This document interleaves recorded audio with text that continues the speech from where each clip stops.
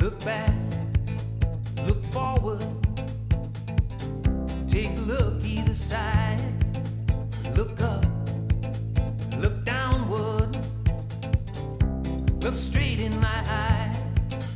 Look round every corner, look over the hill. Look sharp, look simple, look like you won't when you will.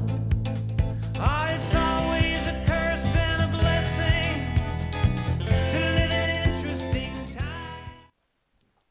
Hello, my name is Katie.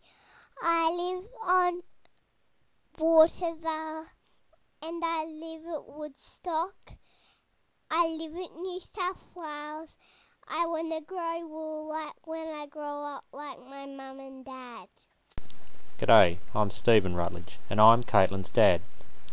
I run sheep at Watervale and I'm a wool grower just like my father Norm. He runs merino sheep at Hazeldale with Alley, just like his father Bill did. Bill Rutledge took up a soldier settlers block at Withally in 1924, moving there from the family property at Hay. Bill's father Michael Rutledge moved to the Hay district and began running merino sheep in 1884. Caitlin will be the 5th generation of Rutledges to run merino sheep in New South Wales, with a history going back 128 years. Hi, I'm Alison and I'm Caitlin's mum.